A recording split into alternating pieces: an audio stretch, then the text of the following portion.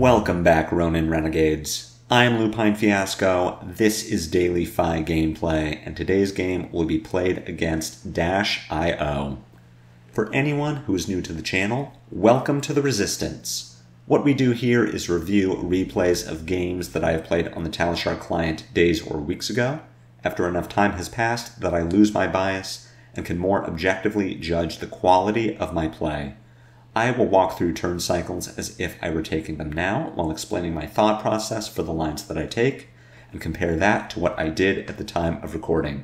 We either learn from my mistakes or reinforce good play patterns, with the overall goal of tightening and optimizing our gameplay in the future to take down paper events like ProQuests or Road to Nationals, and most importantly, walk away with that shiny, shiny cardboard. Without further ado, let's talk about our sideboard and our game plan. Today's game features my Switchblade list. If you would like to check that list out or try it for yourself on Talishar, the FaB deck link is available in the video description below. While you're down there, if you have not already done so, please consider subscribing to my channel. It is the best free way to support me and to make sure you see daily FaB gameplay in your video feed 5 days a week. The best paid way to support me is through Patreon, and that link is in the video description as well. Patreon gets you Discord access and exclusive bonuses in the future, but daily FaB gameplay will always be free 5 days a week. If you can afford to patronize me, I certainly appreciate it. We win the die roll, and we are going to choose to go second in this matchup. That does give Dash the potential to set up some items on turn 0, but that has always been the case when playing against Dash. What we really want is to get the first opportunity to attack Dash's hand size or life total directly, as this is a pure race. Bringing in Mask of the Pouncing Lynx is always correct. Dash has just enough armor to prevent our Mask of Momentum triggers for just long enough that she can kill us. Dash is essentially physical Kano, and these games will never last longer than 4 turns at most. I'm trying Kodachis in this matchup, as I've been told that Kodachis enable bigger Salt the Wound turns, and we are looking to break Pouncing Lynx within the first 3 turns of the game. But as a result of this game, and just some thinking on my own, I don't see how they are any better than Searing Emberblade for getting big Salt the Wounds. Either attack is 4 damage when paired with Salt the Wound. Kodachis are effectively 2 points of damage each. Emberblade is effectively 4 points of damage, but Emberblade is harder for Dash to block efficiently. There's an argument that she could use Adaptive Plating with the Galvanize to stop the Emberblade, but she can also use Adaptive Plating without the Galvanize to stop a Kodachi, and if she wants to use her other 2 pieces of equipment to stop the Emberblade, she needs to use both of them. She could use both pieces of equipment to stop the Kodachis, but for the most part, 3 is greater than 2. Emberblade deals more damage turn to turn than Kodachis do, and I believe that Emberblade Pouncing Lynx is going to be correct against -IO.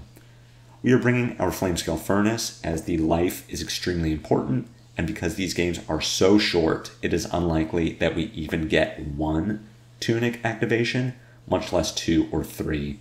Mechanologists do not deal arcane damage, so we are not going to worry about Spell Void or Arcane Barrier.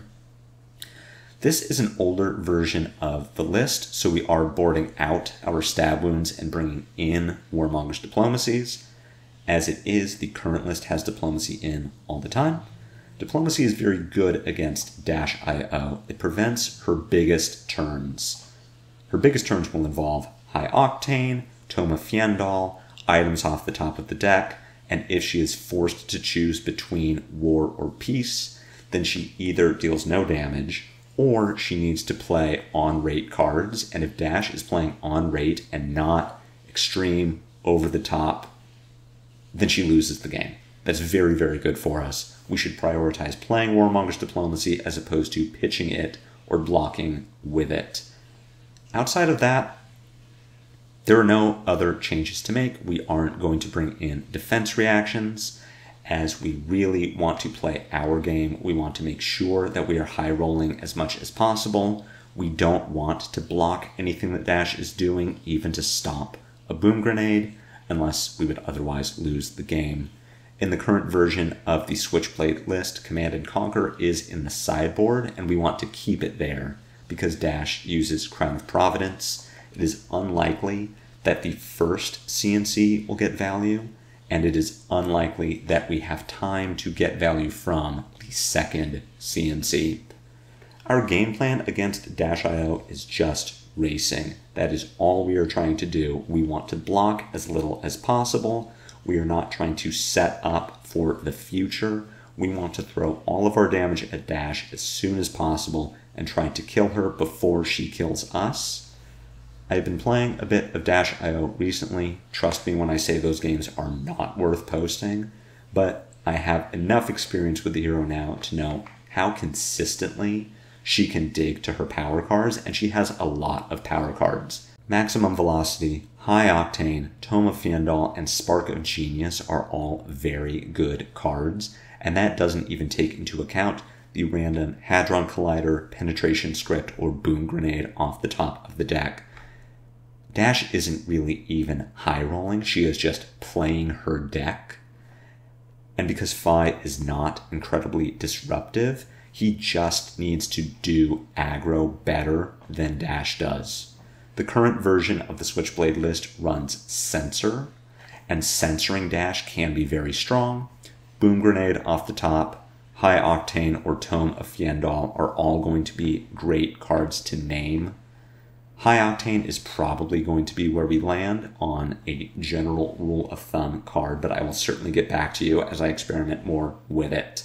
That said, you know the equipment and the sideboard and the game plan. Let's jump into the replay and see how it all comes together.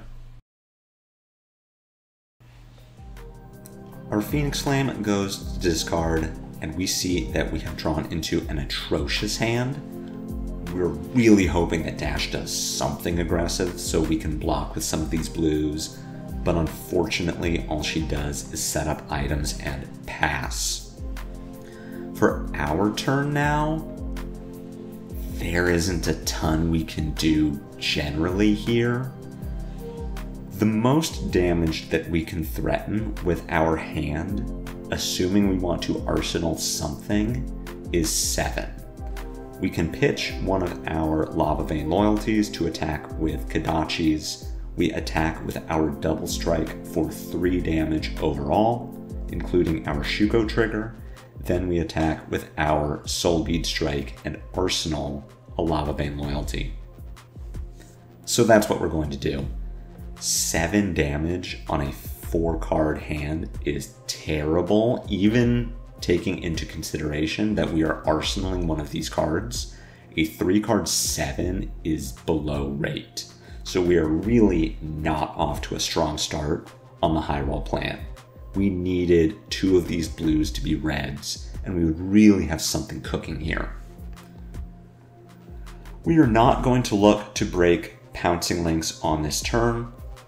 Depending on how Dash blocks, we could be looking at a 6 or 7 point Salt the Wound, but because we are on the high roll plan, we are looking for something better than that. Hopefully, we draw into an Art of War before this game ends, and we can actually resolve it. That is when we would look to break Pouncing Links, especially when Dash is doing blocking.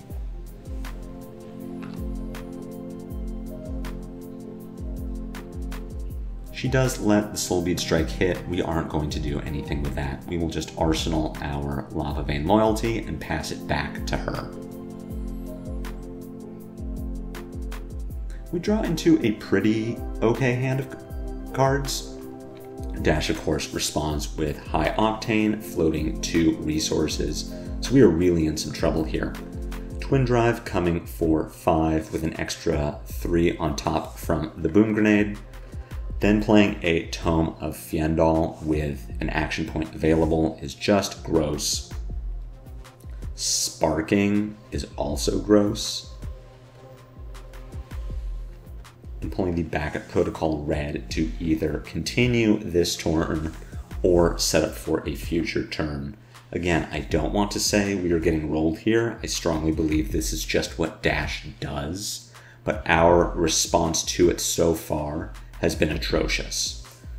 Pulse Wave Harpoon is the first boosted attack on this chain.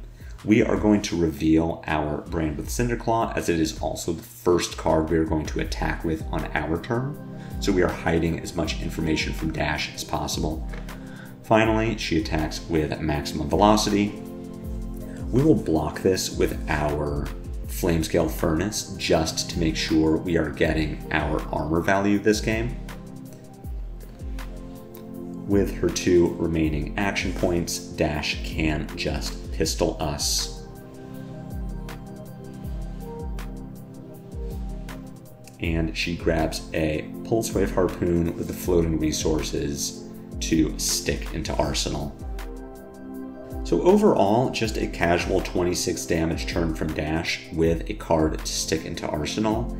Yikes. We are going to play out this hand. Sequencing here does not particularly matter now. It will matter in just a bit, and we'll talk about it.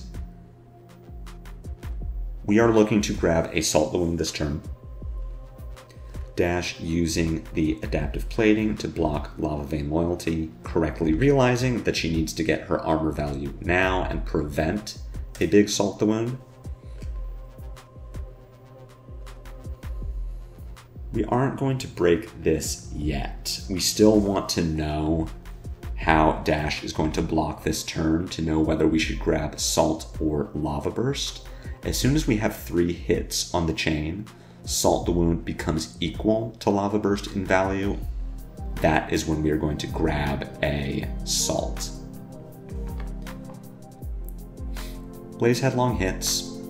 We are going to break Pouncing Links to grab Salt, and this is when sequencing matters. We have a Shuko trigger on the table. If we pick up and play our Phoenix Flame here, Phoenix Flame gets the Shugo trigger and attacks for 2, which is a clean block with Teklo Foundry Heart. So what I want to do instead is attack with this Salt the Wound. Salt gets the Shugo trigger. Salt is not a clean block, so while this Salt is coming for less potential damage than it would if we had hit with Phoenix Flame, I don't think Phoenix Flame is going to hit. So we attack with our Salt, we will snap this, then pick up and attack with our Phoenix Flame, then attack with our last Salt the Wound. Just a tiny bit of optimization to try to get a little more damage onto Dash or to make her blocks a little less efficient. We threaten a lot of damage this turn, even through blocks, but of course our atrocious start is putting us behind. Dash attacking with just a boosted zipper hit. We are not intending to block. We cannot play around Boom Grenade off the top of the deck. Dash drawing into Spark. We'll let her find and crank a Boom Grenade to give her the action point. Outpace here coming for 4. We can't block with armor and we don't want to block with hand, so we will just take 8 points of damage. Dash breaking the Achilles Accelerator to generate the action point that she missed from banishing Tome.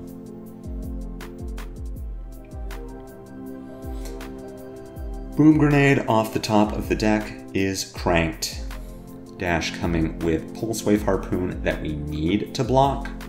We only have 2 blocks in hand, and of Bittering Thorns or Mounting Anger, the card that we value least is Bittering Thorns.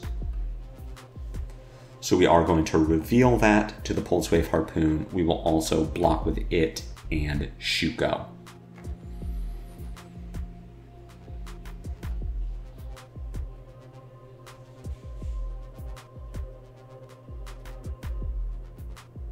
Dash has 2 pistol shots available with the 2 action points, assuming that she isn't going to play this last card in hand, and she does not. So we'll block the pistol with Furnace and go to 1, and at this point are just hoping that Dash draws a handful of items. The most damage that we can threaten this turn is 11. Unfortunately, that only gets 1 card from Dash on blocks, and I'm assuming that she can find 1 point of damage with 4 cards.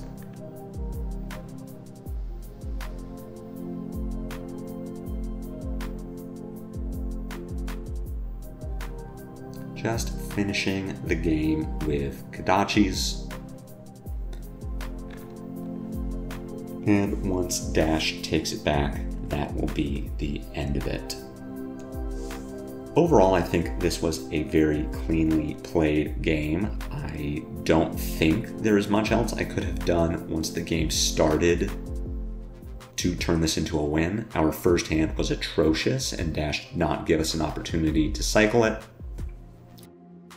And what really set us up for failure was running the Kodachis instead of the Emberblade. On that first turn, there is an argument that we dealt more damage with the Kodachis than we would have with the Emberblade, but on each subsequent turn, we lost value by having Kodachis instead of Emberblade. Our double salt turn would have been bigger with Emberblade instead of Kodachis and would have been harder for Dash to block. The Mounting Anger Blaze Headlong turn would have been better with Emberblade, as we would have pushed 1 additional point of damage with the Emberblade and been able to pick up and play our Phoenix Flame. And all of this small incremental damage could add up to something that takes an extra card or 2 from Dash so that she cannot set up a big kill turn, so that now she has to block us, and then we get tempo and beat her. So that's a small change we can make at the start of the game. I will be updating my sideboard guide such that we are bringing Emberblade pouncing links into Dash IO, but for the most part we lost that because we low rolled, and this is a matchup where we need to draw better than Dash does, and based on the nature of Dash's deck, it is very easy for her to draw well. I do hope you enjoyed this game. I hope you learned something. If you did, be sure to head jab that like button for me. My comments are always open for any questions or feedback, and I will be back tomorrow with more daily FaB gameplay. Until then, take care.